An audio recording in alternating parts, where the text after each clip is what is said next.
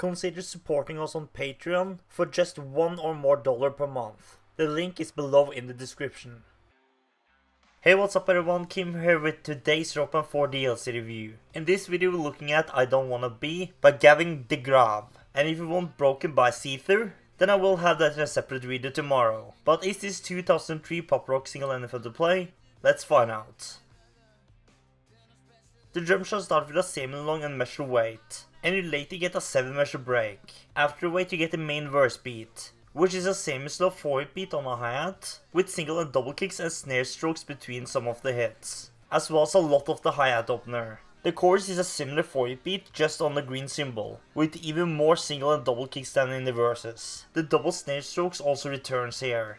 It continues like this until after the second chorus, where you get a similar beat to the verses, just with more single kicks, as well as a lot of short fills. This turns into another pretty similar beat, just with more extra snare hits between the hi-hat hits. There is also a lot of fills in this chart, which range from double hits to fast and slow rolls, which really made this chart a lot of fun for me, and I give the drum shot a 7.5 out of 10.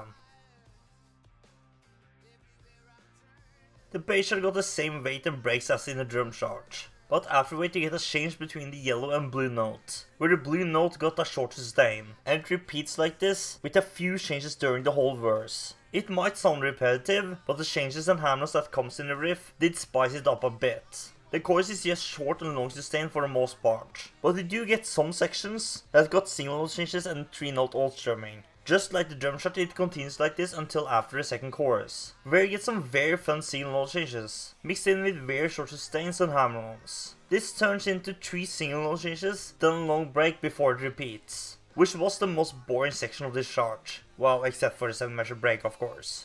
But overall this chart is pretty good for someone that doesn't want a super hard chart, and I did enjoy most of it. The last chorus also got more single note changes and hammer-ons, which made it even more fun. I give the bass shot a 7 out of 10.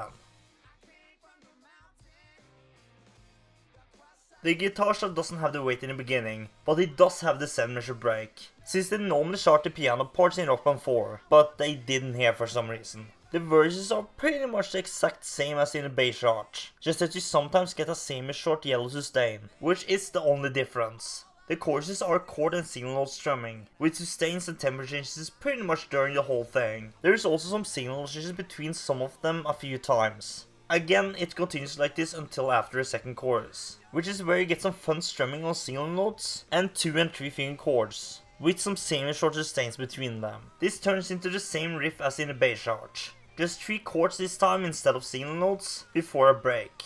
The last chorus also got some 3-note alt strumming thrown into the mix, as well as some hammer-ons, which was the hardest section of this chart for sure. But all in all I enjoyed this chart just about as much as I did the bass chart, which is why I give the guitar chart a 7 out of 10. In summary, I Don't Wanna Be is good on all the instruments. I don't really have much else to say, so let's score this mother. I give I Don't Wanna Be by Gavin DeGraw a total score of a 7.3 out of 10. But that's all for today's review. If you want more rock band videos in the future, then make sure to like and subscribe. Tell us your thoughts of this DLC single in the comments, and check out some of our other things here. Thank you as always for watching, and see you next time in the next video.